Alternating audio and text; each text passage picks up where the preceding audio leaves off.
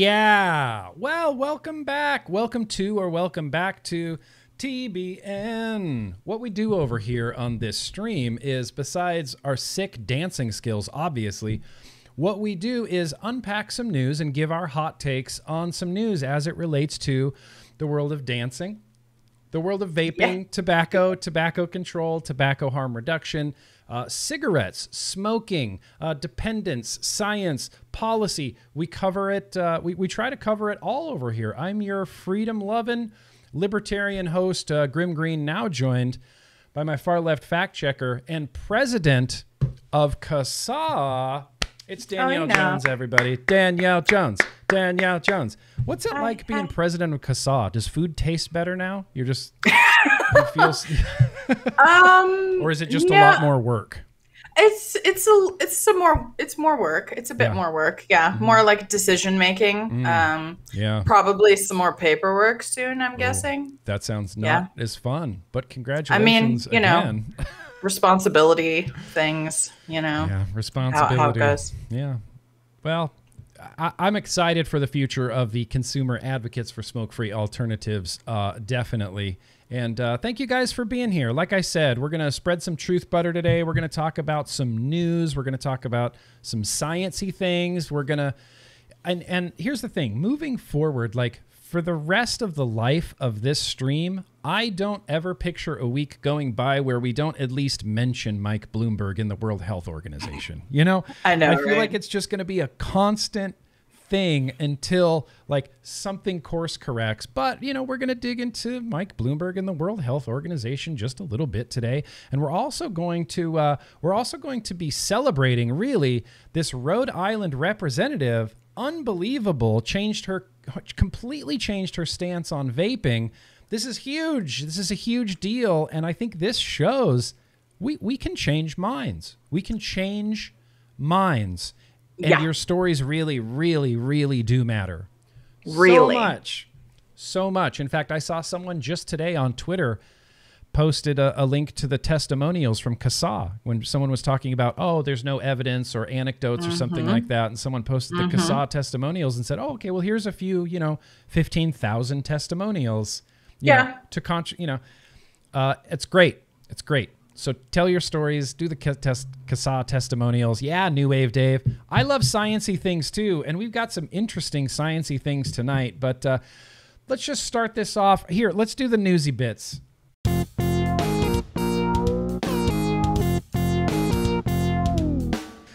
I will never get sick of that song or dancing to that song. You need the finger dancing for that song. Yeah. It's like synthy porn funk. Yeah. Just kind of, that's it.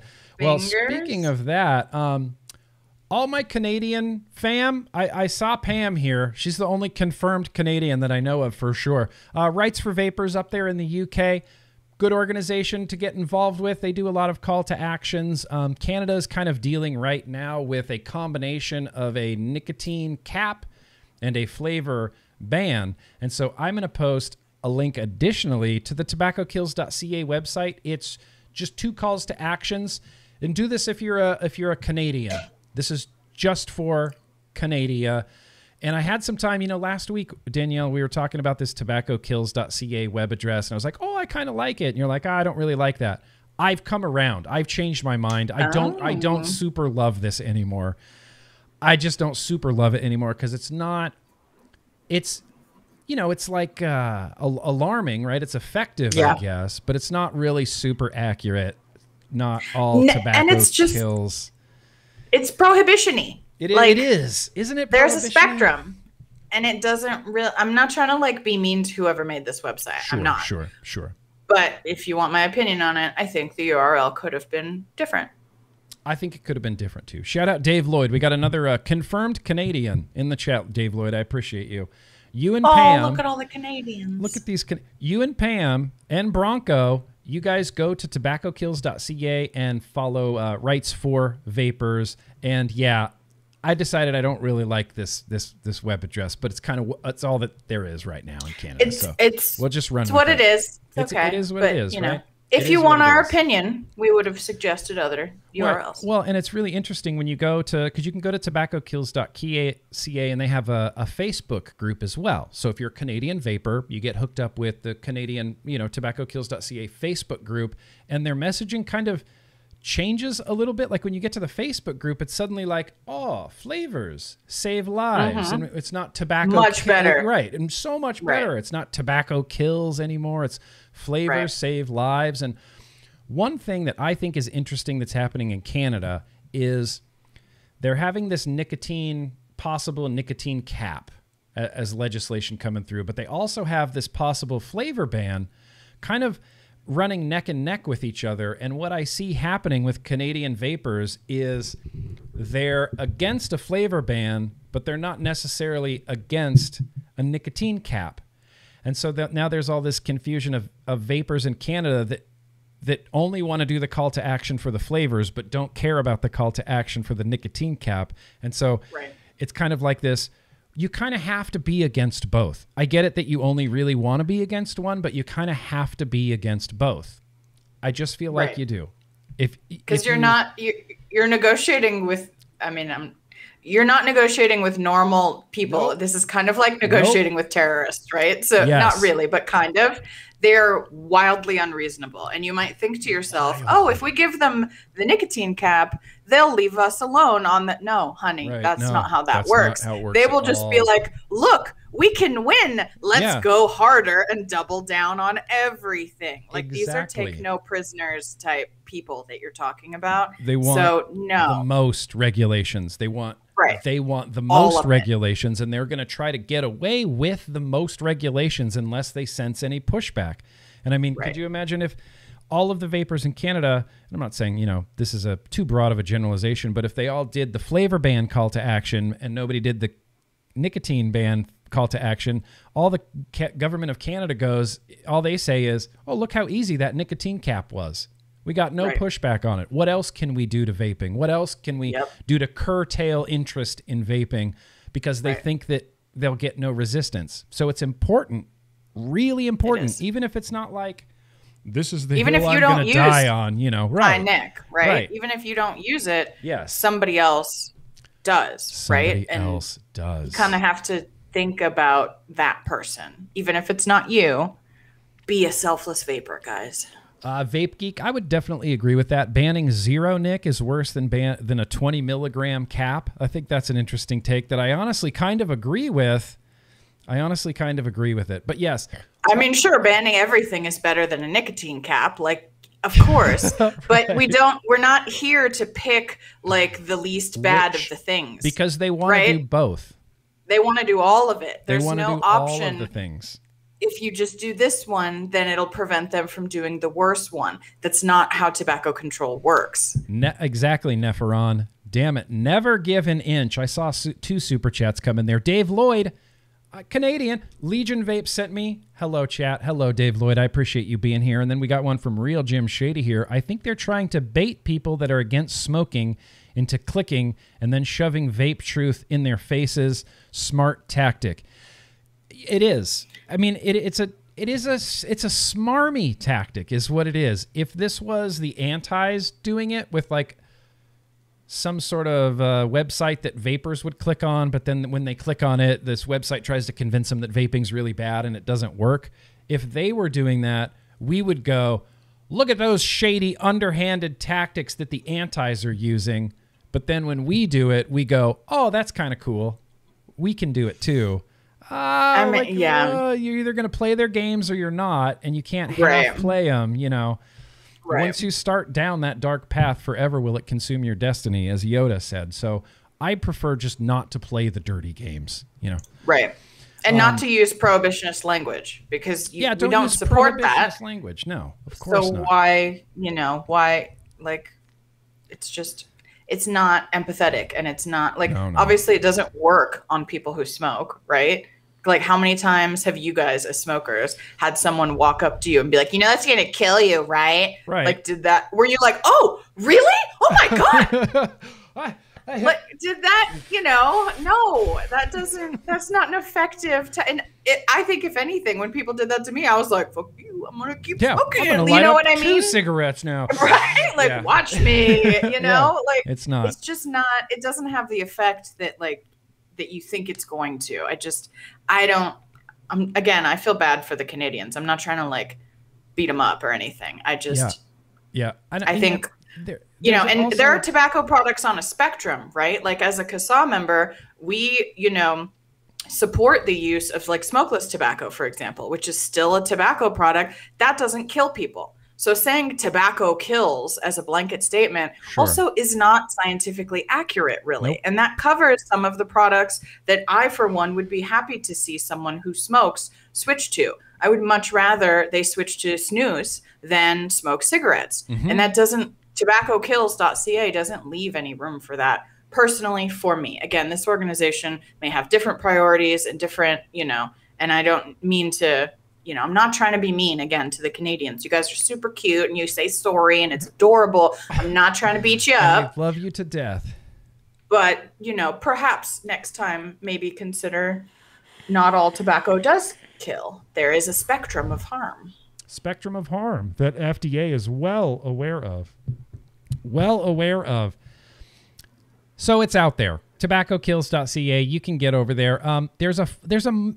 Where's this flavor ban happening? Minnesota. There's a Minnesota flavor ban.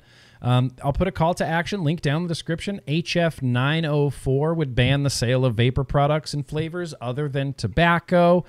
CASA is tracking this bill, and we will update it as it moves forward. So here's what you can do today.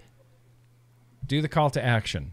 Definitely do the call to action. And do the call. And I don't want to read this whole thing, but there's a great little blurb in here, and I don't know who wrote it. It's really well done. Just basically posing the question, well, why does standing up to a flavor ban even matter in a post-PMTA world? And you can thank Alex Clark for that. It's really well done. I saw that and I thought, yeah, why does this fucking matter? And so I clicked on it, and by the time I got to the bottom, I went, okay, yeah, this matters. Let's do the call to action. And it's a lot of the same reasons we talked about for Canada as well. But there is a potential flavor ban in Minnesota that we're trying to stop. And there's still part 2 of the USPS call to action as well, where you contact all of your Congress people. And I just wanted to read this note again because it just upsets me so tremendously. CASA has been made aware that some lawmakers are refusing to acknowledge the validity of organized consumer campaigns and are insisting their constituents contact them directly via their website. What? Yeah. What is that? How do they do that? So we've had members that have been, so CASA has a program, by the way, if you did not know this, that when you use our system to email your reps, a lot of times you'll get some sort of like auto or not response back to you about what you submitted to them. And you can forward that to CASA. And we keep an eye on those just to see like what the lawmakers are saying back to you. Sometimes it's just a blanket, like there's no point in reading Dianne Feinstein's, right? She hasn't updated it since like 2015, paste. Right. But some of them are interesting. Like sometimes we'll see some movement on a lawmaker or something like that from that response that they send back. And so we've been having members sending us responses that basically say like, oh, I see that you basically used the CASA website or the system that we use to send them, help them send the message. And I'm sorry, but we cannot, we can't validate that this is legitimate. So if you want to actually for realsies, reach me, you need to go directly to my website and then use the form on my website. And it's like, it's like, I know you guys all got organized and started this consumer org to protect your rights from me, but I don't read any emails from that. Sorry. I don't. You guys need to be separated. Contact me individually by yourselves. Right. No coordinated efforts. No coordinated efforts. You can't be coordinated. I refuse to talk to anybody that's coordinated. Horse shit. Horse shit. So CASA is recommending that you copy paste the comments. You can use the little legislator lookup tool on CASA to find your legislator. It's dumb, and it's just one more fucking step. Exactly. In my opinion, there's two reasons they do this. And it's not a huge majority that do this, but there's always like a small amount that do. They're either trying to make it more difficult for you to voice your opinion to them because they don't really want to hear your opinion. That's what it seems like. Or they're just trying to increase traffic to their website because they want support donations, basically. So I think it's one or both of those, essentially. Yeah, they work for us. I mean, exactly. I'm pretty sure I remember that politicians work for us, and I think it was our taxes that paid their salaries. I don't exactly recall. I feel like that's like in that Constitution thing or something. Don't politicians work for us? Don't they? Wait, what was the exact phrase? They govern with the consent of the people, something like that. I think I remember a really important document that mentioned something like this. So it's great. So I think it's great that a congressman can just go, meh, I'm going to ignore it. Only contact me the right way. That's what it sounds like. Contact me the right way. My preferred way. Yeah. So obnoxious. But moving on from that, and of course, I'll post links down in the description. Moving on from that, Vapril 2021, Vaping Awareness Month. So this is a thing that's been going on in the United Kingdom for the last 2 years. This is the third year of Vapril. It's organized by the UKVIA, the UK Vaping Industry Association. UKVIA, UK Vaping Industry Association. And essentially what Vapril is, Vaping Awareness Month. They do this like in conjunction with local vape shops. They have all sorts of literature that you can download if you go to the Vapril website, which I'll have a link down in the description. You can sign up and get access to all sorts of like social media type of posts and documents and posters to hang up. These are things to post on your social media during Vapril. Vaping is 95% less harmful than smoking. Public Health England, vapril.org, Vaping Matters.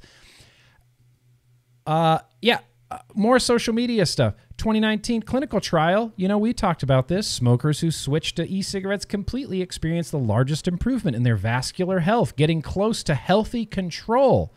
Public Health England. Vapril is a big European, mostly United Kingdom, like vaping awareness thing. They encourage everybody to take part in it, share their stories. They encourage vape shops to get involved. They have big posters you can download and print off for your vape shop that say things like, vaping is 95% less harmful. You know, come inside and ask one of our specialists how to switch today. They're really pushing vaping in the United Kingdom. Not, you know, it's the United Kingdom, right? So it's not crazy shocking. It bums me out being a person in the United States that I don't get to take part in Vapril, you know, to the fullest extent. But I think it would be cool if some U.S. vapors, maybe during the month of April, posted out some stuff from the Vapril website, kind of raising vaping awareness. Because, you know, why only limit it to the UK? They also include all sorts of like informational stuff you can post on your social media, like, hi, pods. Look, you're a smoker, you don't know what pods are? Maybe you've heard the term pods. Here's what a pod is. Vapril, we're going to teach you about pods. We're going to teach you about nicotine. We're going to teach you about vaping increases the likelihood of a successful cigarette quit attempt by 50%. Public Health England 2018. It's just such a nice, stark contrast to the news that we've been getting from, like, you know, Bloomberg and FDA and Rita Wasserman, who wants FDA to ignore the PMTA process, which is you mean Debbie? Debbie Wasserman. Sorry. I was like, Rita? Wait. No, yeah, Rita. It's not Rita. I don't even know where the name is. Where did Rita? I have no idea. I don't even know anybody named Rita. I don't either. That's bizarre. Debbie. It's Debbie. Good old Debbie. Debbie Wasserman. Schultz. Such a nice She's got contrast. that hyphenated. Schultz. Wasserman Schultz. I think that's right. She's been in. Did you see, this isn't scheduled in the TBN stream, but did you see the response from Mark Gunther? Yes! Oh my gosh. I love How spectacular was that? I love that. So into him right now. Yeah, he's really doing it for me. But Vaporal's great. Vaping Awareness Month. I love that it's my birthday month, April, and it's also Vaping Awareness Month. So Vaporal, and I love it. So just go over to vaporal.org and see what there is to see. You can sign up. You can get some social media stuff to post out on social media. You can get posters for your vape shops if you're in the United Kingdom. I mean, they're really pushing hard. It's so bizarre being in the United States, seeing their government push so hard for vaping. I'll just say it. I'm jealous, right? I have serious UK FOMO. Addie Tooney, very gracious of you for that super chat, brother. I appreciate you. Jake Scrapwood, I can ship a turd, but life-saving vaping devices? No, you aren't smart enough to know what's good for you. Feels that way, doesn't it, Jake? It does kind of feel that way. We'll talk about this when we get to discussing the World Health Organization, but that seems like their firm stance is you're not smart enough to understand this. You're not smart enough to vape. Dimlit Night. I will decide for you. Dimlit Night says, stuck in the hospital right now with some stomach issues. Oh, bro. Ooh. When they ask if I smoke, I say I vape, and they drop it. Shout out to everyone. I hope to be home for the Cool Kids Hang. Yes, Dimlit Night. I get home soon. All my best to you. Get rid of those stomach issues. That sounds no good. That sounds no good, Dimlit Night. Stomach issues are the worst. Stomach issues are the worst. It's awful. I have, it's not GERD, but it's like a precursor to GERD. I have like gastro refluxy stuff. Oh, I'm on the Prilosec not even Prilosec. I upgraded to Nexium 24/7 without fail. Dang. I'm trying to control it. Like my doctor, my ENT guy was like, oh, you can control this with your diet if you don't eat too late or blah, blah, blah, and all this stuff. So I'm trying to deal with it. But occasionally I wake up in the morning and it's like, oh, my stomach, and I can feel like gas. And I sit up and let out these like gross burps that have just been sitting in my stomach like all night. It's gross. Anyway, no, dude, if I don't take my Nexium every morning like clockwork, by noon, even if I eat nothing, I literally consume zero food, I will already have heartburn by noon. Awful. It is a problem. I don't want to. Yeah, that is awful. It's pretty bad. But you know what's not awful? How was that segue? That was a good segue. What made this Rhode Island legislator change her mind about vaping? This is spectacular. We're going to have a little bit of story time here with GrimmGreen. Let me turn down my brightness, and I'm going to read this article from Filter Magazine, written by the great Alex Norcia. You know, Alex Norcia, he used to write for Vice. He's written for the New York Times. He's written for a lot. He's just a really smart journalist. He gets it. He gets it. Alex Norcia. I feel like the vape industry and Alex Norcia are going to be traveling down the same path for quite a while. He's been writing like crazy about tobacco control and the vape landscape. Nothing but good things are going to come out of Alex Norcia being on our side. But Representative Julie Casimiro in Rhode Island completely changed her mind on vaping. Completely changed her mind on vaping. She was a flavor ban, EVALI, protect the kids, let's ban vaping, flavors just to protect the kids. That's who she was. She was basically Debbie Wasserman. She was basically on that Debbie Wasserman team. In September 2019, when cases of EVALI lung injuries peaked in the United States and news outlets began aggressively covering the subject, Rhode Island Representative Julie Casimiro did what many politicians had done. She called for the prohibition of flavored vaping products. Not a surprising not a surprising stance to take.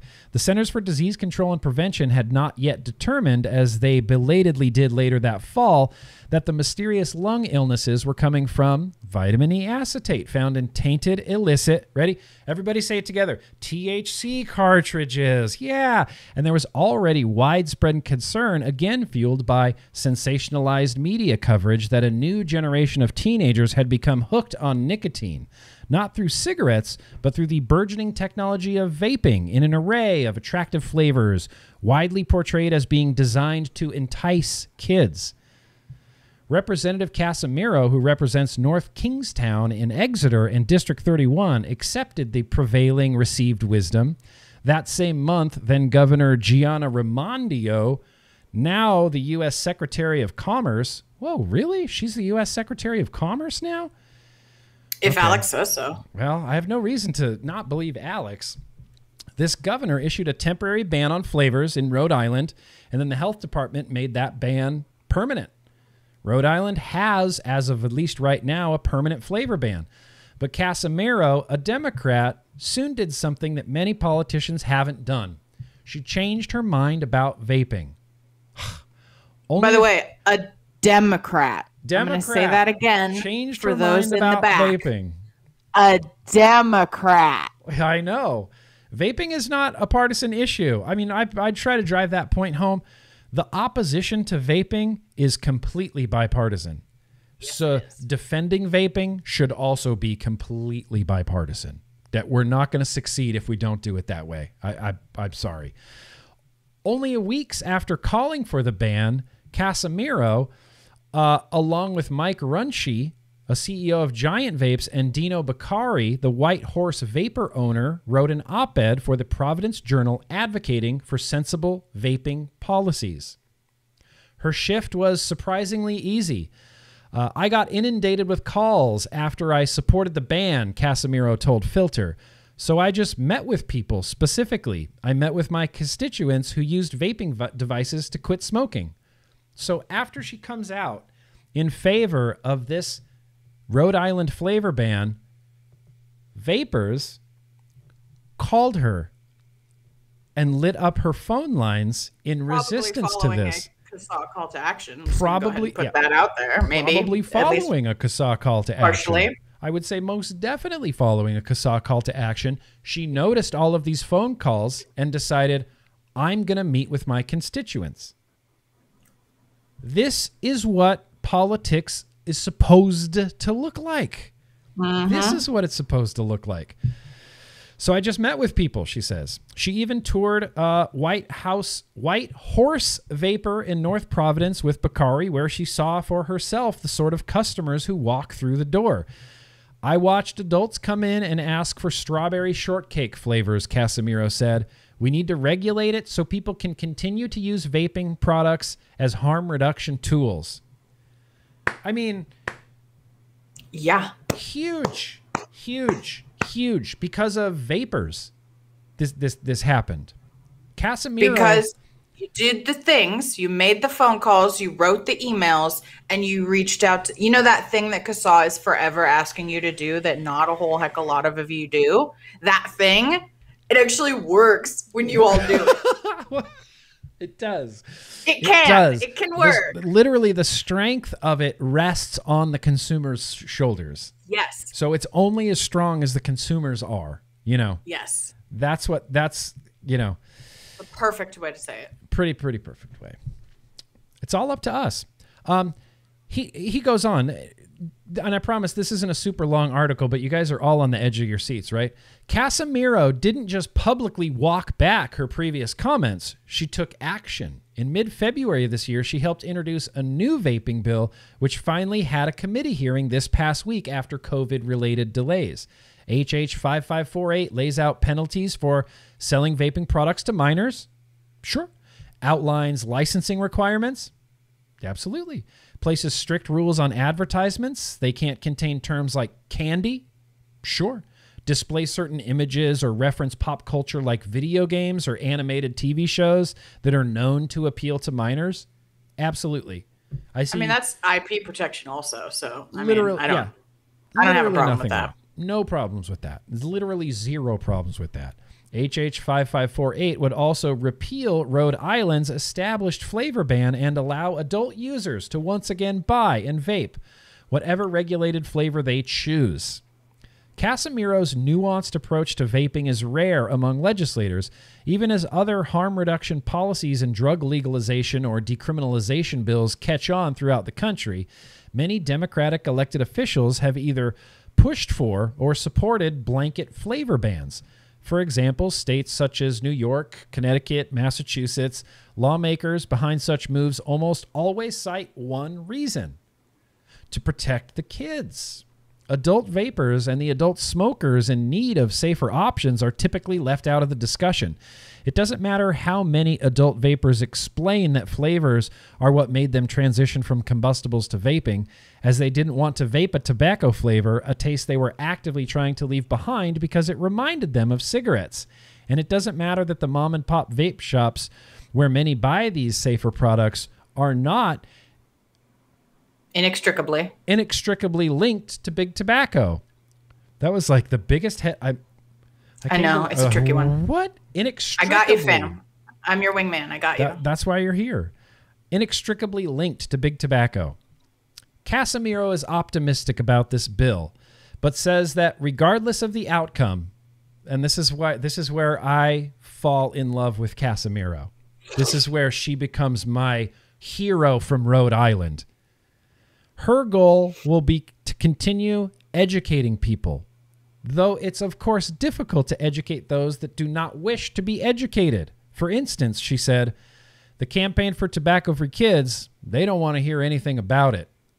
Adult vaping, Casimiro concluded, is not the issue. That might be my favorite part. I love that. I love this so much that she says, regardless of the outcome of this bill, even if we can't do this, my goal is to continue educating people. And she went right for campaign for tobacco-free kids and said they don't want to hear anything about it. Oh. No. Julie Casimiro, everybody. I mean, she's incredible. She's my new hero in Rhode Island. She actively talked to her constituents, saw vaping, saw adults vaping, changed her mind, went to the harm reduction route, wants to protect vaping in Rhode Island now for adults. And not only that, but wants to continue educating people about vaping. And that might include citizens, constituents, other representatives, other people within government. Like, this is one of those really small little, I was telling Eric, it's like a drip tip of hope. You know, it's just a little shorty 5'10" drip tip of hope. And it's one of those little tide churning things that I think is going to really start changing. Well, exactly. And the thing is, you know, if you're upset that your politician, you know, whoever it is, doesn't understand or agree with you about vaping, but you've never tried to contact them as one of their constituents and tell them how you feel and tell them your story, then, I mean, there's not a whole heck of a lot to talk about, right? Yeah. Like they don't know. The people in Rhode Island, the consumers in Rhode Island, and the business owners. And I want to make it clear, I'm not trying to say CASA takes credit for any of this. I don't even know. I'm sure there was a call to action. I don't remember all that kind of stuff a while ago. But regardless, there were probably shop owners that got involved. There were business owners. Obviously, Mike Runchy did. Obviously, the White Horse Vapor. Like, this is all on the Rhode Island people. But they took the time to set up meetings, set up phone calls, and meet with their representative and talk with her and tell their story. That is what can change people's minds. Just, you know, sitting around and yelling on Twitter, while great and oftentimes therapeutic, is not necessarily, you know what I mean? Like, you need to make appointments with your legislators and sit down with them and be like, look, I know that you don't agree with this, but can I please tell you my story about this? Right. Can I please tell you how this has affected me? Because I worry that you don't have all the information. And I really want you to know what happened to me, what my story is. That's what makes people care. They see someone in front of them that has a perspective on this, experience with this, and that's what makes people care. That's why calls to action, whoever they come from, you need to participate. Like Nick said, you know what I mean? We can put the calls to action out, but if you don't do them, that is the power of them, right? Yeah, all the power is with us. Right, CASA can't save vaping for you. You know what I mean? We've talked about that before. You guys have to call. You have to make an effort to talk to these people, which I know as like a millennial, talking on the phone is like, oh my God. But like you still, you know what I mean? I don't even like talking on the phone. Nobody likes talking on the phone Nobody anymore, does. except for like boomers. I feel like they're like, you want to call? I'm like, no, I don't. No, why would you call me? Why would Text you? What? I don't what even hear your voice. That's weird. Like, yeah. I can't emoji you on the phone. Like, no. I know it's weird. I get it. It's scary having to call people. I totally get it. I've done it. I do it. I write myself a little script because I know I'm going to get so nervous that I'm probably going to forget what to say. So I write a little script and then I have it on my computer when I call. But if you don't take the time to do this, like what happened with this legislator in Rhode Island cannot happen. I'm just going to go ahead and put that. If you're waiting for them to just wake up one morning and go, you know what? Science wins. Right. Like, you know, it's not going to happen. Science. I forgot about that. You have to make it happen. Well, and it's different, you know, and this comes back to it's different approaches and different tactics depending on which side of the aisle you're sort of reaching out to. There's tried and true tactics and methodology that will work when you're talking to someone who holds conservative point of views, libertarian conservative point of views. There's certain talking points. And with Democrats, and you know, there's a reason why they always call them like bleeding heart liberals. It's because they are really touchy-feely, human, emotionally. You know, this is like this whole facts versus emotions, and facts don't care about your feelings. And it's true. Facts don't care about your feelings, but Democratic representatives absolutely fucking do. 100%. That's all they care about. They are a very touchy-feely, emotional, tell me your story and let's sob together type of thing. And you can change people's minds. You can change their hearts with your story. It's really effective. Really hyper effective, really. And so that's what I would say. Tell your story. And this was two people probably, Mikey and this dude from White Horse Vapor, who kind of changed her mind. It was just I think with the help of all the other, right? Consumers. Consumers got this ball rolling, put this bug in her ear, and like things fell together where she talked to constituents. She met with Mikey, blah, blah, blah. Right. Now, she's reversing the flavor ban that she voted for. And I don't care how you slice it. That's huge. Yes. That is huge. And that gives me, look, I said drip tips of hope. Other lawmakers, other legislators, they're really only an email away, a phone call away to tell your story to. So I'm taking this as a huge win, and I loved reading this article. Great news. I'll post the link down in the description to where you can read it some more. In fact, just follow Alex Norcia on Twitter. Alex Norcia on Twitter. 100%. Just do it. So that's some big news out of Filter Magazine. Alex Norcia.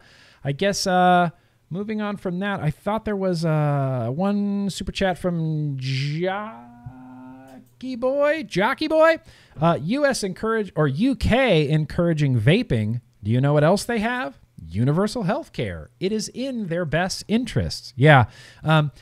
It's interesting.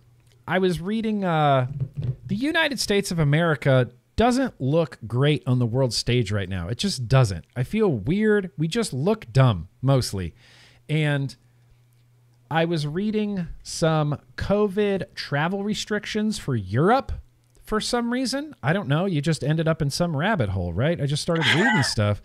And so I'm reading these European travel restrictions, and they're talking about, they're actively telling their citizens in places like the Netherlands and Denmark and Germany, like, avoid countries like the United States with poor health care.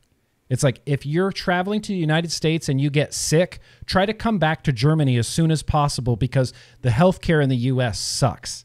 Like, they compared it to like a developing country's healthcare system. And I went, USA, we're all going to die. I mean, the really problem, they're not wrong, but they're also not right either. They're not right, but they're not wrong. The problem is the quality of care you get depends wholly on how rich you are and how much money you have. That's 100%. The problem. Yes. So if you are a traveling foreigner, coming to this country and getting sick, nope. and you don't have any kind of U.S. medical insurance or any insurance that transfers to the United States in any way, you're going to wind up probably in the type of hospital that you maybe don't want to be in and may not get the best care in. The United States, it's just pay to play. It's pay to play. There's a reason why Beyonce, when she has a baby, can clear a whole hospital floor, just a whole wing, regardless of who's in there, who's sick, who's giving birth. Nope. Beyonce's here to give her baby. Everybody out. The entire floor was evacuated. You know why? Money, money, money, money, money. Money. It's pay to play. So, sucks if you get sick in the United States, but... and you don't have money. And you don't have money, yeah. I appreciate that super chat. And yet, you're absolutely right. You're absolutely right. The burden of smoking-related illnesses in the UK falls directly to the government. Yes. It doesn't fall to profiteering insurance companies or profiteering pharmaceutical companies or profiteering healthcare organizations. It falls solely to the government, and they don't want sick citizens.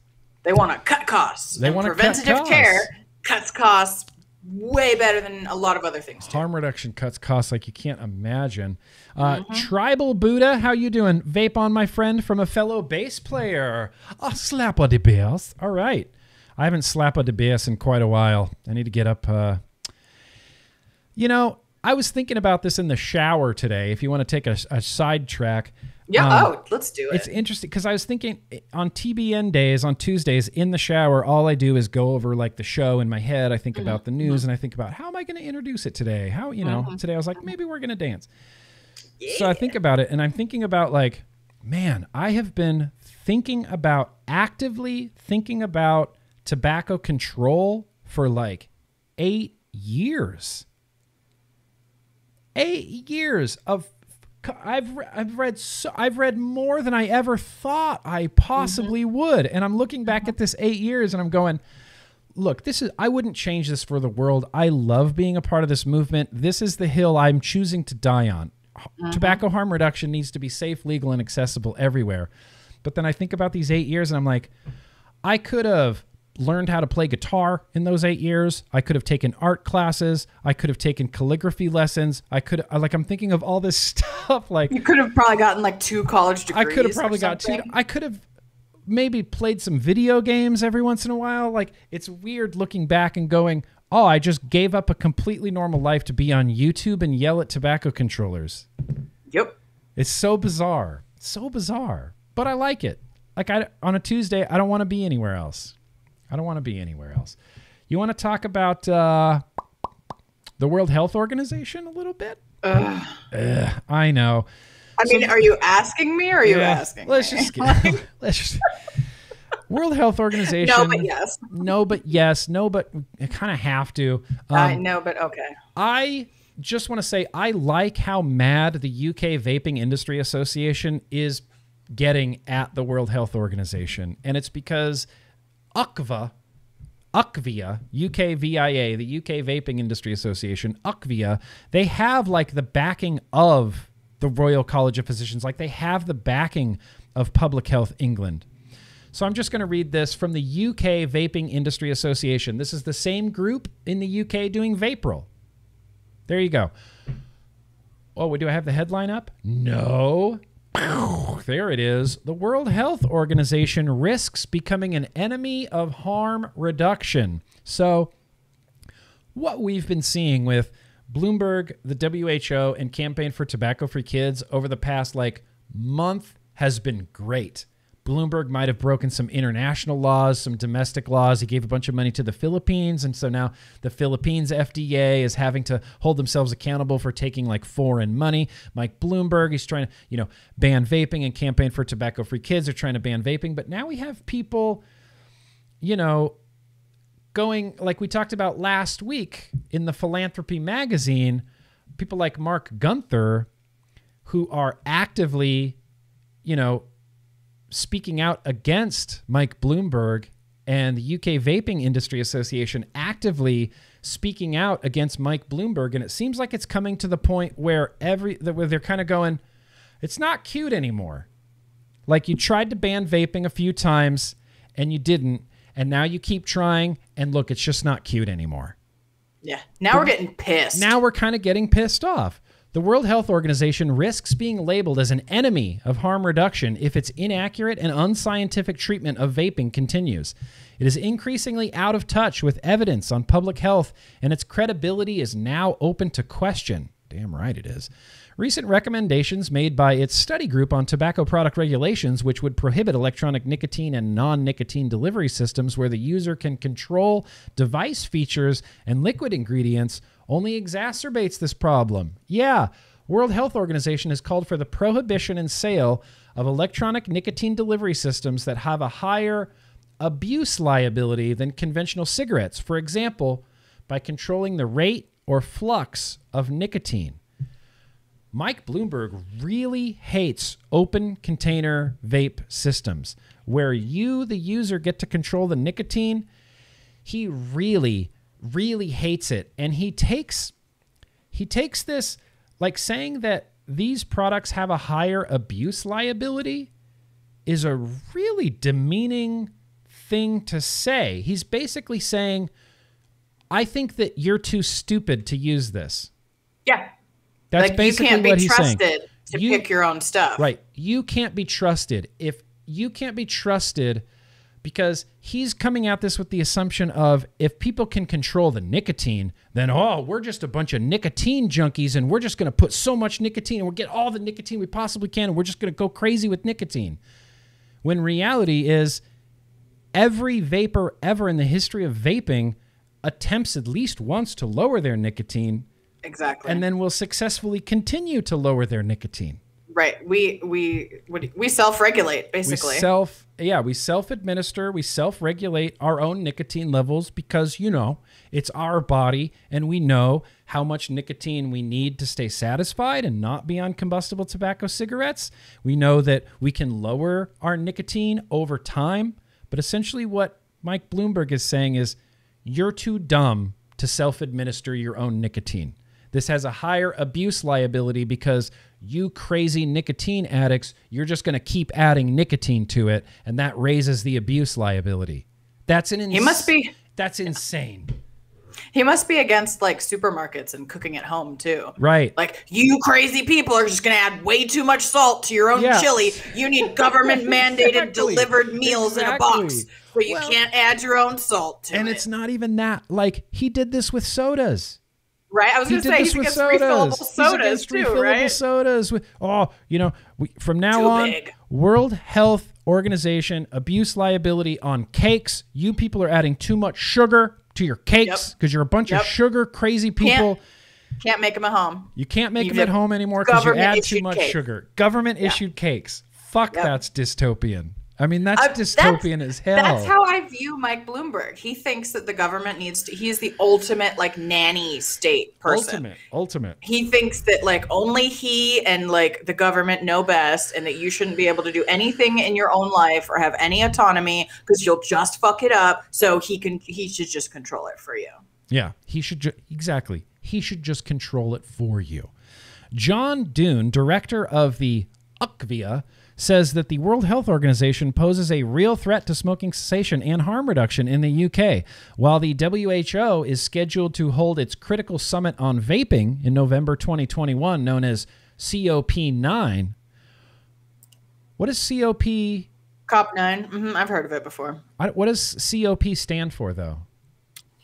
Cigarettes? Put me on the spot, are you? Yeah, fact checker. I don't know what COP9. It just seems like a weird thing. It seems like a weird, like, deep state thing to call. It's like Operation COP9. I mean, give me just sounds fishy. Just sounds fishy. But this is their apparently critical summit on vaping, November 2021. It continues to find itself at odds with health and industry advocates. Certain World Health Organization positions are now so out of date and so thoroughly refuted by the experts that they may as well be saying that the Earth is flat. They deviate dramatically from leading experts, including Public Health England and Smoking on Action and Health. Take, for example, vaping helping people to quit smoking. The World Health Organization says there is little evidence. As of early 2019, clinical trials were finding that vaping is almost twice as effective as any NRT on the market. And the World Health Organization continues to say there's little evidence. How much evidence will be enough for the World Health Organization? I found it. We may never know. Oh, what's COP9? Conference of the Parties. Oh, nothing weird about that. I mean, Conference of the Parties 9? And 9 is the ninth iteration. Yeah. It's the ninth Conference meeting. of the Parties. That just sounds George Orwellian to me. Conference of the Parties. All right. Well, here we go. Brave New World.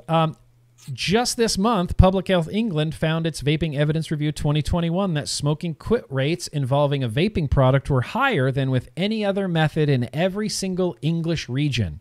For the World Health Organization to hold such contrary views is either bad science or bad faith. Both risk it becoming an enemy of harm reduction. Dune added vaping's success as an industry and its potential for public health improvements is built on empowering personal choice. Yes, these are consumer products. Different systems, styles, and flavors give consumers the options they need to leave combustible cigarettes behind. I would urge the World Health Organization to engage with vapers, to hear their stories, and discover the life-changing decisions they've made in their lives. Prohibition is simply not the answer. And that is just, I don't know, John Dune here from UKVIA, but just that, like, really timid, I would urge the World Health Organization to meet with vapers. Never going to happen. It's just not. You urge it all you want. It's just not going to happen. And it's like, it's like a speeding train is coming at you and you just go, I would urge this speeding train to slow down before it annihilates me into just blood and vapor. It's just not going to happen. I would love for the World Health Organization to engage with vapers, but I don't think urging is going to be enough for the World Health Organization. I think it's going to have to come down to someone's going to have to drop the hammer on the World Health Organization. I'd love it to be Public Health England. I mean, I don't know what's going to have to happen to urging. I would urge you. Okay. Change them. I don't know.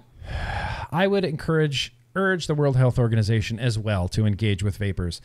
He wraps this up by saying the UK, now this is great, the UK will send a delegation to the World Health Organization COP9 summit later this year for the first time since leaving the European Union in what many hope will be an opportunity to promote harm reduction.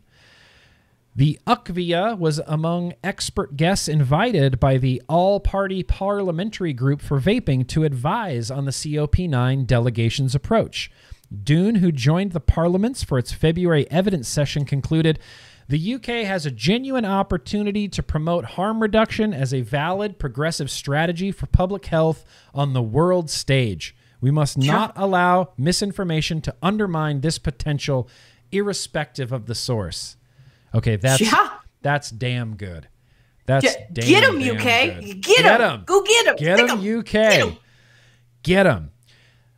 And listen, he is basically, I mean, as a THR nerd, it really excites me that he's like, we have an opportunity to promote harm reduction on the world stage, and we can't allow misinformation to undermine this potential. God, that's such a great statement. God, I wish I lived in the UK. Okay. Can I sew them a cape? Can I do it? They need those fancy robes that boxers have when they come down, satin the robes. Whole thing. Yeah. Let's play the music. You get in there and you tell them. You tell them at that Cop 9. Cop 9. It sounds weird, Cop 9. It sounds like a spin-off of NCIS on CBS. I know. NCIS, Cop 9. The World Health Organization's continued negativity on vaping comes as the UK's government's own consultation on smoking regulations draws to a close on the 19th of March. The UKVIA's consultation response, Blueprint for a Better Regulation, is to be published shortly, which calls for the UK's progressive approach to be defended and expanded. Defend it and expand it. Yeah, I love do it. I love how upset UKVIA is getting at Mike Bloomberg. I love how upset all of England, like all of the UK, is getting at the World Health Organization. Yeah. Ash is mad at them. PHE is mad at them. Martin Dockrell is mad at them. And you don't want Martin Dockrell mad at you. You just don't. I feel like we've been the only ones mad at them for so long. I'm like, so friends, I friends, know, finally. come over. Yes, friends, countrymen, yes. Let's all be unanimously unanimously united against Mike Bloomberg and the World Health Organization because they risk becoming an enemy of harm reduction. I feel like becoming is being a little bit generous. They are pretty well cemented as an enemy of harm reduction. I don't think I've ever heard the term harm reduction or anything come out of Mike Bloomberg's mouth. All he does is want to ban and prohibit, and that's it. That's it. That's what it is. Wait a minute. That's what okay. it is. Ian Covenant in chat says COP9 SVU Special Vapors Unit. I could not let that go by without reading it. That is well done. Holy well crap. done. Yeah, we got it. There you go. Special. I also love SVU, so that extra Great. resonates with me. I'm into it. I feel like really. there's a potential like comedic skit or something involved here. Like we could do a fake Law and Order Special Vapors Units like comedy routine. I feel like there's some potential for maybe someone more talented than myself, but I mean, the I don't know, potential man. is there. I see it. I see it. The potential is there.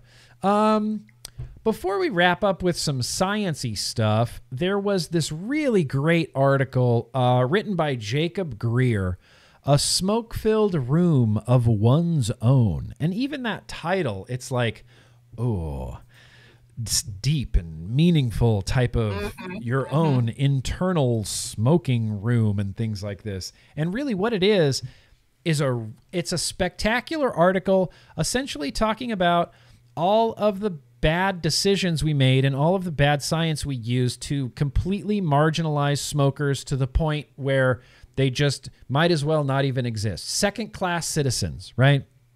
It says he's written for tobacco policy for more than a decade, and he covers like this ratcheting effect that happens. And there was one part that I really wanted to share, and this is long, and I can't possibly sit and read this whole thing. Too many large words, Jacob Greer, too many large words. But there is one part of this that I wanted to share. Yeah, the slippery slope. This is my favorite thing because you can draw some parallels to this, to vaping. He says, sliding down the slippery slope. When the movement for indoor smoking bans gathered momentum in the early 2000s, activists dismissed concerns about a slippery slope. Smokers warned that they might someday be banished from patios, park benches, college campuses, golf courses, beaches, sidewalks, parking lots, or even their own homes. But they were ridiculed as unrealistic doomsayers. Today, these are all common policies. As anyone searching for a spot to light up can attest, the slope turned out to be pretty damn slippery after all. This is the argument. The slippery slope fallacy is something that tobacco control just loves. And this is what we were talking about earlier with the flavor ban, nicotine caps. If they pass a 20 milligram nicotine cap, what's to stop them from going 20's too high, 10? Literally too nothing. High, 1 milligram is going to stop nothing. Them. And when you say concerns about that, you go, well, if you put this nicotine cap in place, you know, we're the smokers in this situation saying, hey, this is a real slippery slope. You just keep taking. The smokers found out the hard way in the 2000s that, yeah, the slope is pretty damn slippery. And it's one of those things I saw Neferon pointed out in chat multiple times. If you give them an inch, they will take a mile. Or 500. Or 500 miles. And I would walk 500 miles and I would walk finger dancing. Okay. That's how I dance, you guys. I use fingers. It's a perfectly acceptable way to get down. It's a perfectly acceptable way to boogie. And so this is really, I can't recommend this enough. Jacob Greer wrote this book, The Rediscovery of Tobacco. Have you read this? I haven't read this yet. Okay, I have it like you, and I have not read it yet. But I do own it. I own it. And I feel good about owning it. I feel like that's a good first step, right? I will read it. Jacob Greer. Swear. See, here, I have a little bit of bragging rights, although it makes me feel worse for not reading it. He signed mine. Hope you enjoy the book, Jacob Greer. And I was like, ooh, Jacob Greer. Fancy. That's like a big deal, and I like it, and I value this book. I am going to read it. We need to form a book club. To like keep each other responsible, you know, hold each other.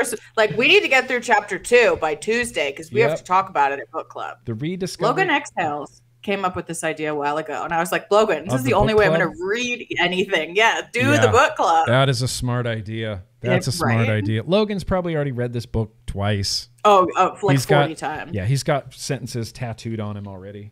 Yeah, for sure. He's really into it. So Jacob Greer is a subject matter expert. And one of the things that I wanted to touch on that he touches on a little bit, and we have danced around this subject, I don't know, maybe a little bit, and this isn't exactly going to be a deep dive into it, but the bad science that we based smoking bans on was really very bad. And this is real bad. Yep. And it's hard looking at the secondhand smoking data and science. It makes me feel like I'd imagine Stanton Glantz feels, because you go your whole life thinking and hearing secondhand smoke gives you lung cancer. Secondhand smoke gives you lung cancer. I heard that at least 1 trillion times in my life. Secondhand smoke gives you lung cancer. Secondhand smoke gives you lung cancer. He links in this to a study where they say there's no clear link between passive smoking and lung cancer. And this is something that I was aware of years ago, years and years and years ago, but we used really bad science to marginalize smokers and pass a lot of clean indoor sort of bills that was based on nothing. Basically nothing. Based on essentially nothing. If you need more evidence, the modern smoking bans that exist now, Stanton Glantz's research had everything to do with how that started. Yep. And you guys know already about the quality of Stanton's research, okay? Yeah. One could draw a line nearly single-handedly giving him credit for the smoking bans in the early 2000s that ripped across the country. Yep. Stanton had a lot to do with that. And you remember the heart attack study with vaping? Remember that whole thing? Mm-hmm. Yeah, this one's worse. The study that launched all of this, worse. Worse. And this is the big thing. And so this is a really long article piece that I'm not going to do. But the one of the authors of it, Jyoti Patel, MD, she says, we don't want people to conclude that passive smoking has no effect on lung cancer. We think the messaging is that this analysis doesn't tell us what the risk is or even if there is a risk. And so, like, that's a big thing to say, is that there's no clear link between passive smoking and cancer. That doesn't mean to say there's not a clear link between passive smoking, what they call passive smoking, which is secondhand, thirdhand smoke, and other health disparities, upper respiratory infections. It's really not good for you. It's not good for you. But the idea that secondhand smoke causes lung cancer is based in nonsense. And that's a hard thing to hear because you hear it your whole life. And so this is my Stanton Glantz connection. This is how I imagine Stanton Glantz feels when people say that vaping, will say positive things about vaping and nicotine, because his whole life he's been entrenched in this one view. And to have that like uprooted a little bit, it's a shock to the system. It's a little bit jarring, It's like when you hear that George Washington didn't have wooden teeth. Oh, what did he have? Oh, well, he had fake dentures, mostly made of teeth from slaves. And you kind of go, oh my God. Like it changes your whole, like you thought this one thing your whole life. George Washington had wooden teeth, and to suddenly be uprooted from that, it's a little bit of a shock to the system. So this idea that secondhand smoke causes lung cancer, causes it, is not a thing. No. It's just not a thing. And you kind of have to wrap your head around that however you can, but it's kind of just not a thing. That doesn't mean it's safe. It doesn't mean it's safe. That absolutely, right? That doesn't mean it's safe. There are a whole host of bad things that happen to your body when you inhale smoke, secondhand smoke, standing by a campfire, upper respiratory issues, bronchial issues. There's all sorts of bad things that can happen. But the risks related to cancer have been overblown. Completely overblown. Crazily, insanely, completely overblown. And this is one of those things, like, I say I follow science. I want to follow the science, and I want to follow the correct science. And literally everything I can find about secondhand smoking, all of this was based on essentially nothing, essentially zero. There's zero evidence showing that passive smoking can cause lung cancer. Right. But it's just one of those things that we accept because it's been said so for many so times. long. It's like the youth vaping epidemic. Sure, we just keep hearing it over and over and over again. And so it must be true. Yeah. So absolutely. So it must be true, right? Yeah, I mean, Stanton's study in Helena, Montana, which started all of the smoking bans in the 2000s. Basically, what he did was a small town passed a public smoking ban. I think it was restaurants, something like that. And Stanton watched the city after they'd done that and saw a decrease in the rate of heart attacks and decided that smoking bans reduce heart attacks. Just decided. Okay. They did this, That's and the this conclusion. happened. So those must be that must be a causal relationship, right? And so that research went out, and everybody was like, "Oh my God, ban it everywhere!" And they did. And then a lot of researchers came through later, and were like, "Wait, what? Really?"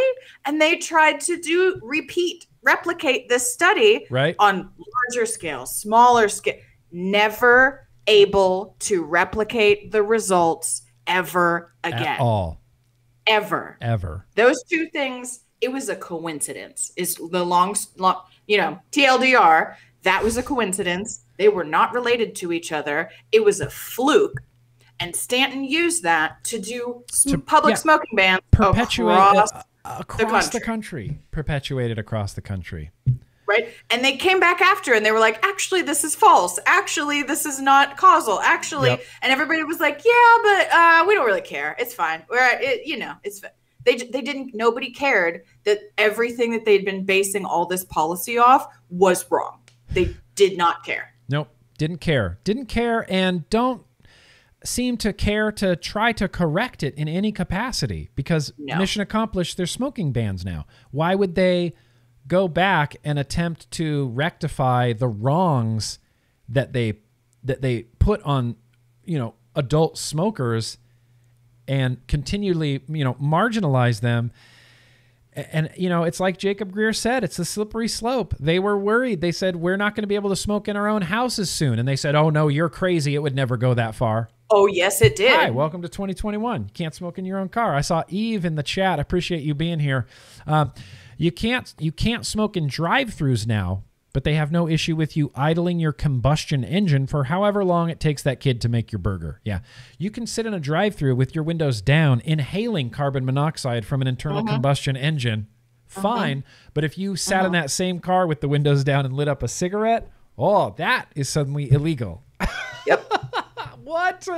What is happening in the world? Follow the science. And at this point, it's useless to try to put any information out there about passive smoking and lung cancer. You start talking about that and people think you are crazy. Futile, right? Futile. But it's based on science. It's based in It's based in science. I'll post a link down in the description to where you can read this exact study of no clear link between passive smoking and lung cancer.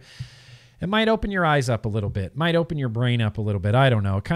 I first heard about the secondhand smoking thing, like I think it was in 2000 or 2001, something like that. I had heard about all of this bad science from smoking bans because Nevada was one of the last holdouts of smoking indoors for a really long time. I could go to my sports bar down the street and just smoke inside all over the place. Nevada was really like, yeah, fucking smoke. Who cares? Smoke wherever you want. But when the legislation came down about prohibiting smoking in all indoor locations, there was kind of a big hubbub about it. And I remember reading opinion pieces in the news and things like this about the bad science that we base smoking bans on. And that kind of sent me down a path of like, whoa, I might need to start questioning literally everything I know and literally everything that anybody tells me.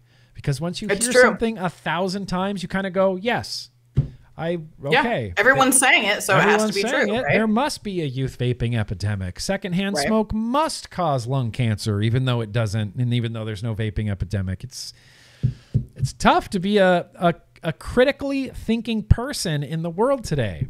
Yeah, exactly. Especially with tobacco control. And I put a link in chat to, I actually just realized at this. So I was first introduced to this topic when I was doing, I think it was research for one of my Truth About Vaping videos. And I found this article that I just realized was by Jacob called "We Use Terrible Science to Justify Smoking Bans." Was that a Jacob? Yeah. That is Jacob. And I just realized that right now. I was like, oh my God, it's like full circle, bro. It's like, Yep.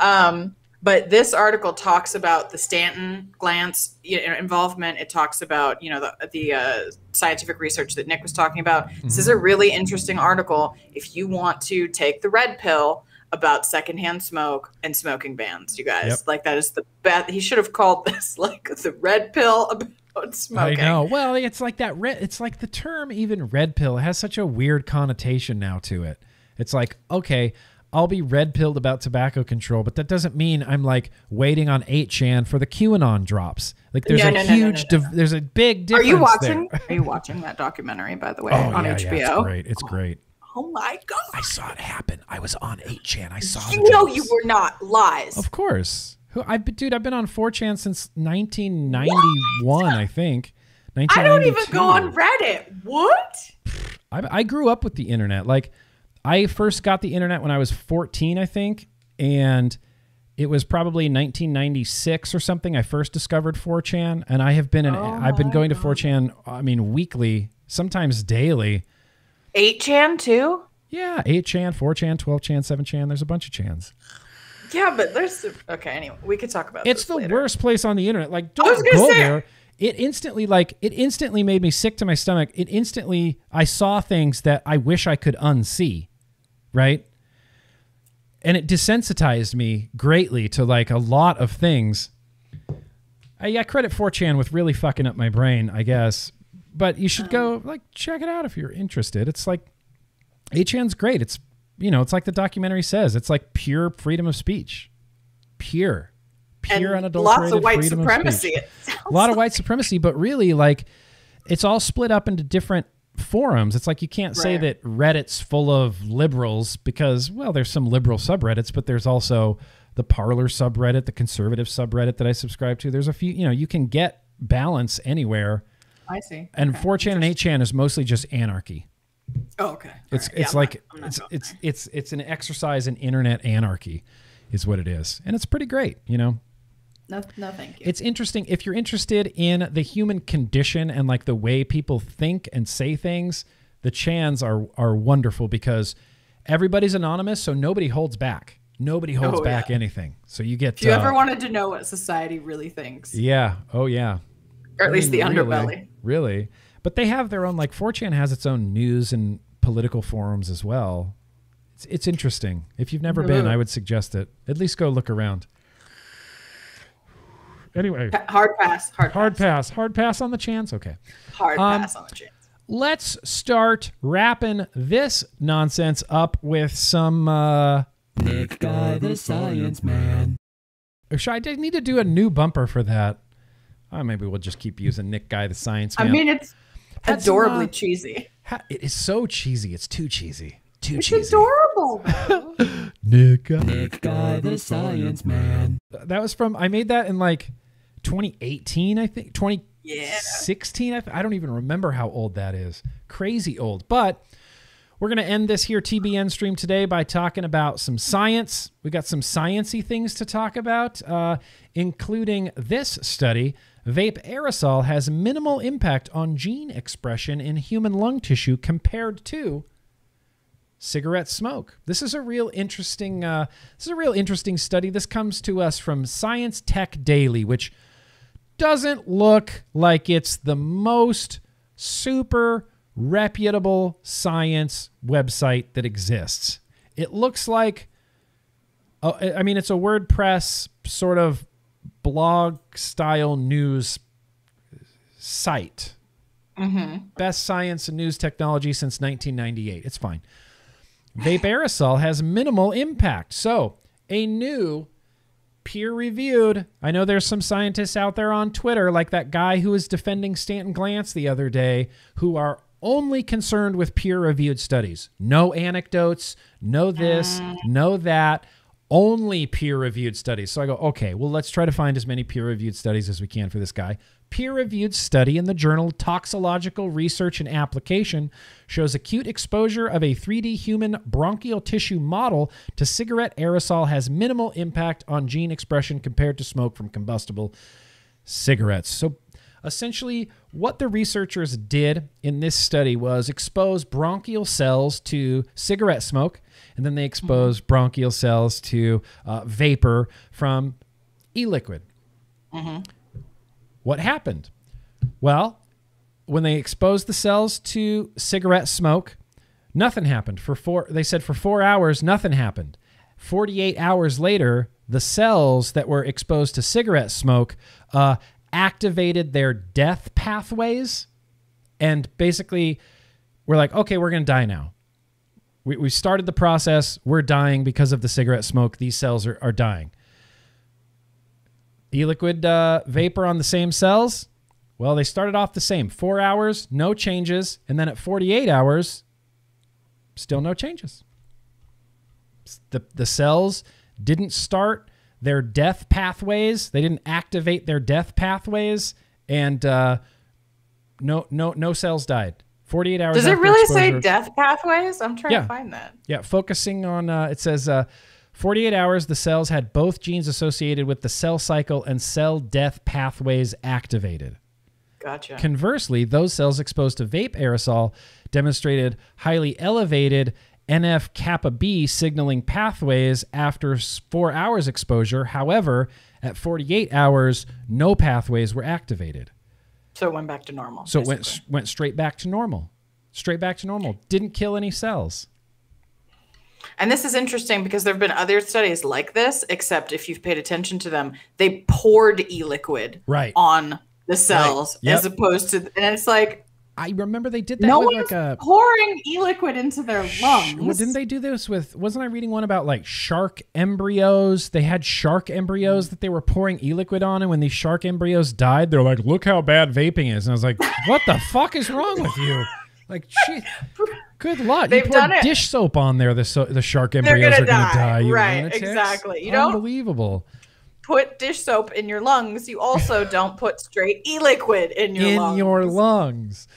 What's interesting about this particular science, as it were, is this science was done by Imperial. We know who Imperial is. Oh, Imperial. Tobacco company. Tobacco. They are a British tobacco company. And this was done by the head of their tobacco harm reduction science at Imperial, Dr. Grant O'Connell. And it kind of, I read this whole article, and as soon as I got to that word Imperial, it shifted it a little bit in my head. And I noticed that, and I was aware of that, and I thought, why did that shift my head a little bit? It's because Imperial is a tobacco company, and I've been conditioned by media and politicians that if there's good science or something that comes from a bad organization or a previously bad organization, your initial reaction is to kind of discredit it. You go, oh, well, that was a tobacco study. That holds no validity. That holds no validity, right? But the science is the science, regardless of who does it or where the money came from. The cells don't know that the money came from imperial brands. The cells if the methodology is sound. Right. Yeah. If the methodology is sound.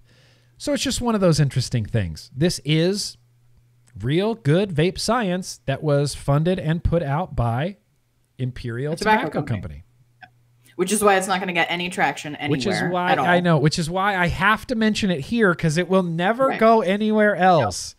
No. But yeah, they say at the end of this, this latest research adds to the ever-growing body of evidence, gathered by both Imperial brands and other organizations demonstrating the considerable harm reduction potential of next-generation vaping products. Yes, but it came from tobacco. I've actually, people smarter than me have made the argument that there's an argument to be made that says that industry-funded research, for example, like tobacco industry research like this, actually has a much higher standard than standard like academic research because they know how much increased scrutiny they're going to be under. So they, go extra to make sure that everything is basically flawless. So there's an argument. I'm not saying that anybody's science can be flawed, you guys. Tobacco company, campaign for tobacco-free kids. It doesn't matter. Stanford University. He could be wrong. Anybody's study can be flawed because of the methodology and real world, how it works in the real world, basically, and whether or not any of this has any implication on what actually happens in the human body, right? Like, this is a very science is super hard, is really what I'm trying to tell you. Science is very hard. And while funding does matter, it definitely can matter. I would say that methodology and how it, how it pertains to real world exposure matters, I would say, more than funding does in most cases. Yes, I would say that. I would also, I was trying to collect a thought there. I would also say, I would also say... Can you 100% trust tobacco companies? No, you can't. But the science that they do is science. It is science. And it's hard because the science is the science. I don't know. I have this thought in my head that I'm trying to get out and I can't. The science is kind of the science no matter what, if it's imperial or if it came from. What I think is really the most critical component to it is the presentation of it, because you can take data that shows something or suggests something, and you can take that data and you can present it like Scott Gottlieb did and say, oh, there's a youth vaping epidemic. Well, can we see the study? No. Can we see the data? No. Okay.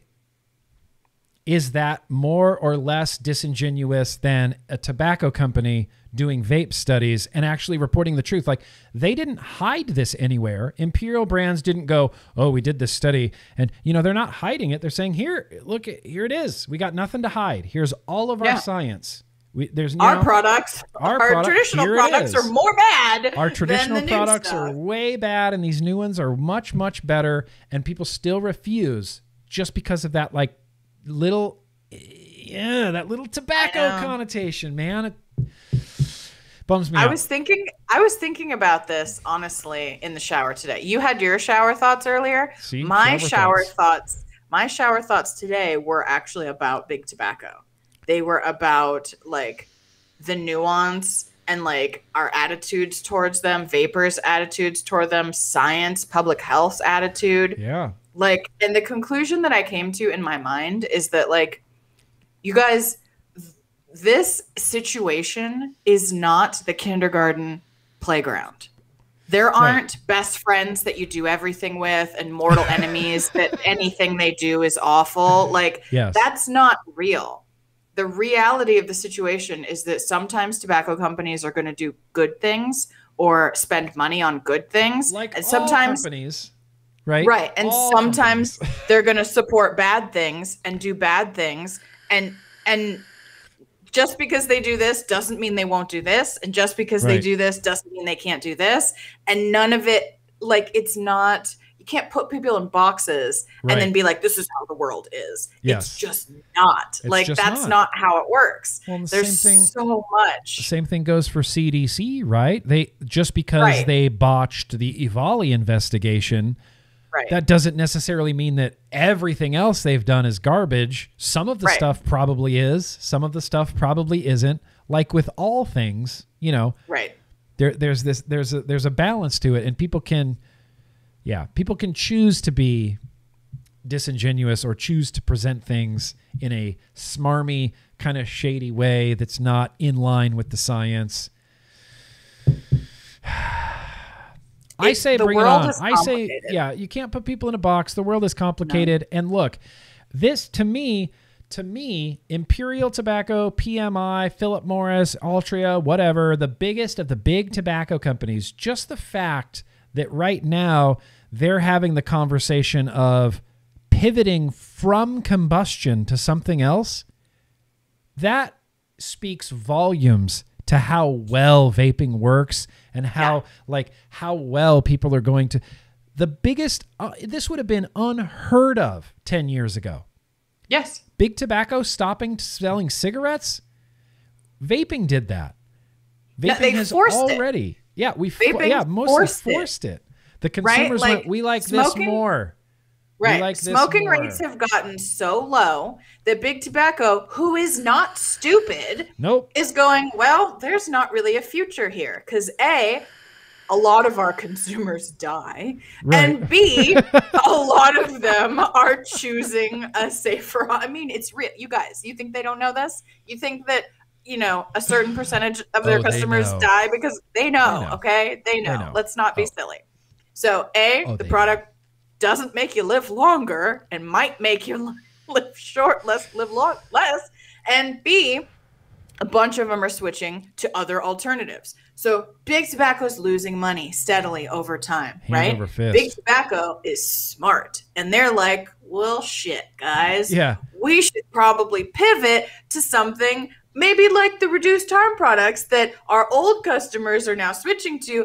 And it doesn't kill them. They'll live longer, so they'll buy our products for longer. Exactly. Like, do you see how this works? It's not them being sentimental necessarily. I'm not sitting here thinking like they're the Grinch that's heart grew like 4 sizes. No, they're like, they're a business. This is better than this. And I trust that. Honestly, I trust that better than trusting that they've had a change of heart. You know what I mean? Absolutely. If Altria is always gonna if Altria is always going to follow the money no matter what, okay, I know what to do with that. You know what I mean? If the money goes this way, they're going to go that way. I trust that.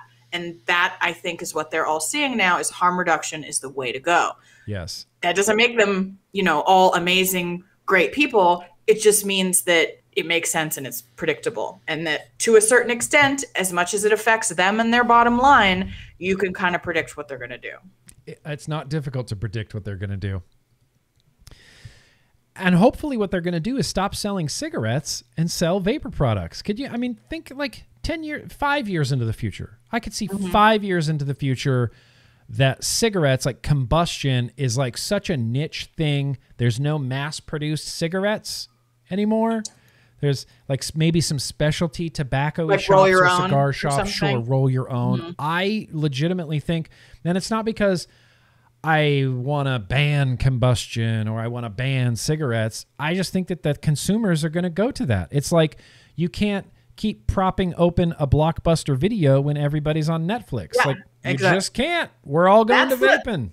That's the ideal situation, right? That people, if they are the type of person who is going to experiment with this sort of stuff, that they go for vaping instead of cigarettes, and that they either, you know, maybe they like that and they like nicotine and they use nicotine that way. Or they're like, you know what? I'm not really into this. It's boring. I tried it. The end. And then they go on to be a non-vapor, non-smoker, whatever. I think that that is a much better universe that we could all live in. And then, like you said, it's not that we ban smoking. It's not that we ban cigarettes. It's that choice. They stop making, the companies that produce them stop making them because there's not enough demand for that product. That to me would be the ultimate yay scenario. Ultimate yay scenario. I mean, that's a pretty ultimate yay scenario, but yeah, I definitely, and I don't think that's completely out of the realm of possibility. I don't think so either. I do not think so. All right, well, let's do one last science-y thing here. I thought this one's really interesting. So this deals with, let me see if real quick if there were any more super chats that happened in there. Tanker Monkey. I had one says, new North Dakota tobacco ad says, tobacco is sacred to Native Americans, but vaping and chew are not. Oh, that's an interesting marketing take to take. Yeah, I mean, it is true. It is true. Vaping and chew are not. Okay. I mean, that's interesting. Lee, very gracious of you. I sent you the minutes of the UK reduced risk proposal in the mail to you. It's worth a look to peep it. Oh, okay. Absolutely, Lee. Thank you for that. I will definitely check that out. I appreciate that very much. So science, last little bit of science here. Now, this is going to delve into questionable math, some questionable numbers going on there when we started comparing these numbers to the CDC numbers and data. But the big headline on this study is inability to recruit adolescents for a vaping cessation clinical trial within a large pediatric health system. So what these researchers set out to do was to have a trial, like a clinical trial of youths that are regular vapors, and this would be a trial to get them off of vaping, right? It's like a vaping cessation trial.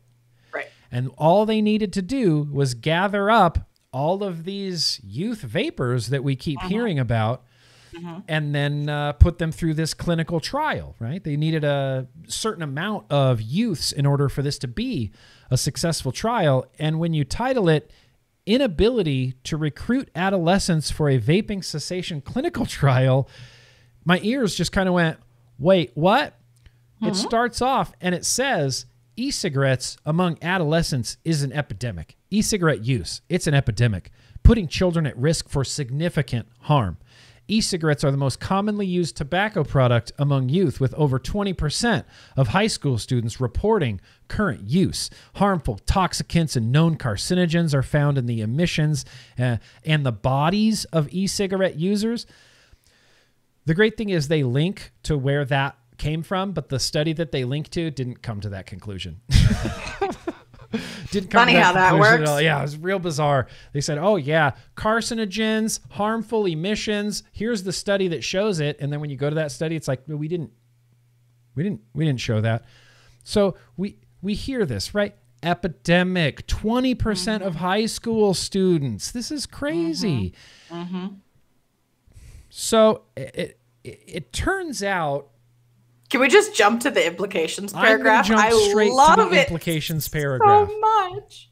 Turns out, despite access, so this is their reasoning, despite access to 93,000 adolescents and use of an integrated system for identifying and referring adolescent e-cigarette users, this was a failed feasibility pilot study.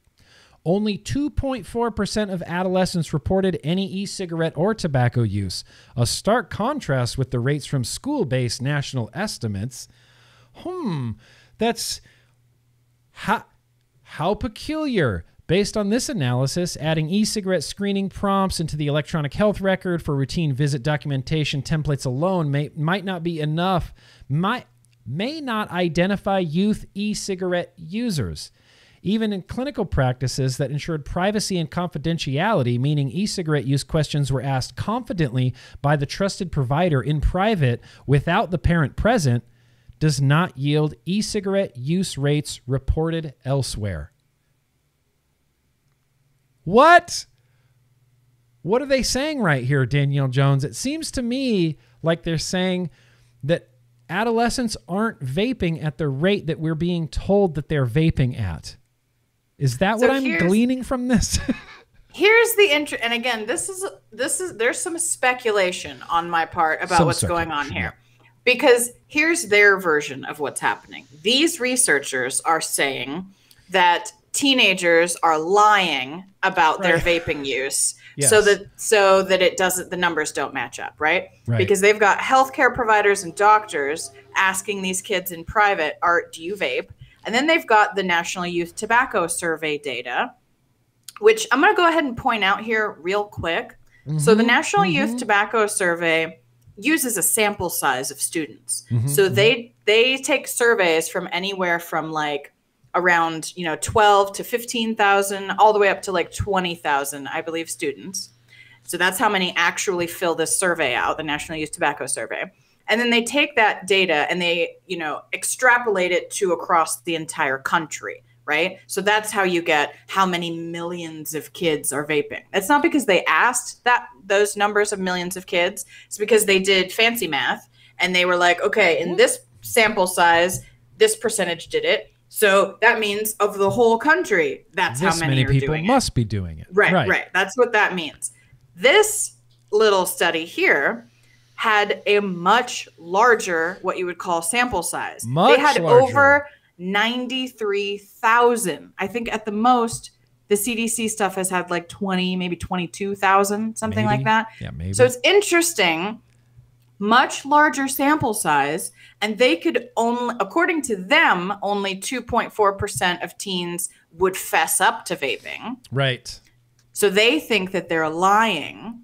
But I'm very interested by this because does it mean they're lying, or does it mean that the NYTS data is massively flawed? Can it be both? I mean, I'm sure there's some that are lying. Is the National Youth Tobacco Survey flawed? And this, kids are going to lie on either one of these, right? Yeah. Kids lie. They're just you have to understand that there's lying going on in both scenarios. But the thing is, like, what I'm really interested about this is the reason that this was interesting to me, like extra interesting, is because the latest data from the National Youth Tobacco Survey reported that some 300,000 high school and middle school kids reported using heat not burn products, tobacco products. So like IQOS. So National Youth Tobacco says some 300,000 teens and middle schoolers are using IQOS or something like it. And I'm sitting here thinking, no. That does not seem possible. Are there even, like, those products are not prolific enough in this country. I don't even think 300,000 adults use that, heat not burn. It's in its infancy here. Like, they couldn't even sell it here for a while until kind of recently, like at the IQOS and device. Even now, it's only in like one state. It's like Georgia's the test, but somehow 300,000 youths all went to this store in Atlanta and got IQOSs and then started using them, even though they taste like complete garbage. See, I'm confused about that. And so in my mind, I'm like, that doesn't seem like it could possibly be accurate. Is there more that is not accurate? Like, I'm not, this is not proof that the National Youth Tobacco Survey is a lie. That's not what I'm saying. But I think that there might be some problems. And I am interested in the fact that these researchers wouldn't even conceive of the idea that their data was right and the national data was wrong. No. They just assumed that teenagers had to be lying. Right. The national data could and that's not why it possibly didn't match be wrong. up. Out of 93,527 adolescents, right? 6 participants ended up in this program. Out of 93,000 adolescents, which we're told 20% of them should be everyday users of e-cigarettes. I mean, daily users, 6. Or at least current users, right? Doesn't have to be 20% was current use. So current use. Should have used it recently. Use, whatever. 6. 93,000 adolescents. They got 6. That's what? Okay, cool. Sure. Inability to recruit adolescents for a vaping cessation clinical trial because of questionable percentages, possibly questionable math. They ended up with 6 kids in this study. They couldn't even get enough vaping youths to do a cessation study. I mean, I love this. I find this interesting. Really, I find this very interesting, and I'm gonna be very diplomatic here, and I'm not gonna say that this proves anything. No, it's just. But it raises questions. Right. Ultimately, we have some questions. You know, we have some questions for CDC about the National Youth Tobacco Survey numbers. Mm-hmm. We have some questions for Brian P. Jensen and Chloe Hanneman, who wanted to do this study, and due to not being able to find enough youth vapors, they said it was a failed clinical trial. Couldn't find enough youth vapors. Interesting. I can't say I'm crazy surprised. I can't say I'm crazy surprised. I mean, and even just that they're like, we even took these kids into a private room with their parents weren't there, and they still lied. Yeah, I'm like, why? I don't know. I mean, maybe there's a kid that's like, okay, I'll say it on this like written test or iPad test that I take at school that doesn't have my name on it, but I don't want to say it to my like doctor who like says it's confidential, but maybe he'll still tell. That's entirely possible. Completely. I am sure that there is a percentage of kids that did do that did vape and lied because they are afraid their parents are going to find out. Right. But that's a really big difference in numbers. Like suspiciously big difference in numbers. Not just like, oh, give or take, whatever percentages. Right, I get that. It's like, what? Sure. That is a huge discrepancies. Enormous discrepancies. And it almost points to like a trend rather than like active use. I can also see if there was a kid who was in there saying, oh, do you vape? It's like, well, no, I did. Maybe like if you asked me this a few months ago, I might've said yes. I tried one at a party once. I tried one at a party once, or I tried one a month ago, but I don't vape now. Could be a lot of that going on too. Right. Because that 20% is even one puff in the last 30 days. Ever use. Not ever, but current ever. Oh, God. Because it's a 30-day. So ever use would be ever in your whole life ever, which is probably significantly higher, right? Right. Have you ever in your life tried an e-cigarette? That's probably like, 70% of kids, right? Like one time 3 years ago, sure, I tried a lot of shit. Yeah. You know what I mean? But no, ever use is, this is, even once in the last month prior to them asking. So, current basically. But it just, I don't know, man. Like it's fishy. So many fishy questions at the very least. Yeah. It's so many questions. I just find it so satisfying that the sentence where they say only 2.4% of adolescents reported any e-cigarette use, a stark contrast with the rates from school-based national estimates. Like they seem so flabbergasted. And like we've been hearing, like we talk about lower numbers, 2%, 0.8%. Like we run with these really low percentages. But for them, having this large percentage number in their head and only seeing 2.4%, that was probably like they were probably taken aback by that. I mean, yeah. It's interesting to me that they don't even entertain the idea. Yeah. They don't even postulate that it could be the national data that's wrong and that their data is correct. That I find interesting. I find this whole thing interesting. And I mean, they go into much more detail than we've given you, but you can read this whole thing and they're just falling over themselves, making excuses as to why. Whoa, it's so bizarre. Why, all these excuses, the mental gymnastics that they jumped through when they went from 93,000 adolescents to 6 eligible subjects, the mental gymnastics they jumped through to defend that is mind-boggling. Mind-boggling. So there you go. Wrapped it up with some science-y stuff. I will have links all throughout the description. In fact, all the links are hopefully already all there. I think I got them down there already. So all the links will be down in the description to literally everything we talked about. Stay educated. Stay as informed as you can. I personally feel like things are shifting around a little bit. There's some bigger names and voices kind of speaking up for vaping and for harm reduction.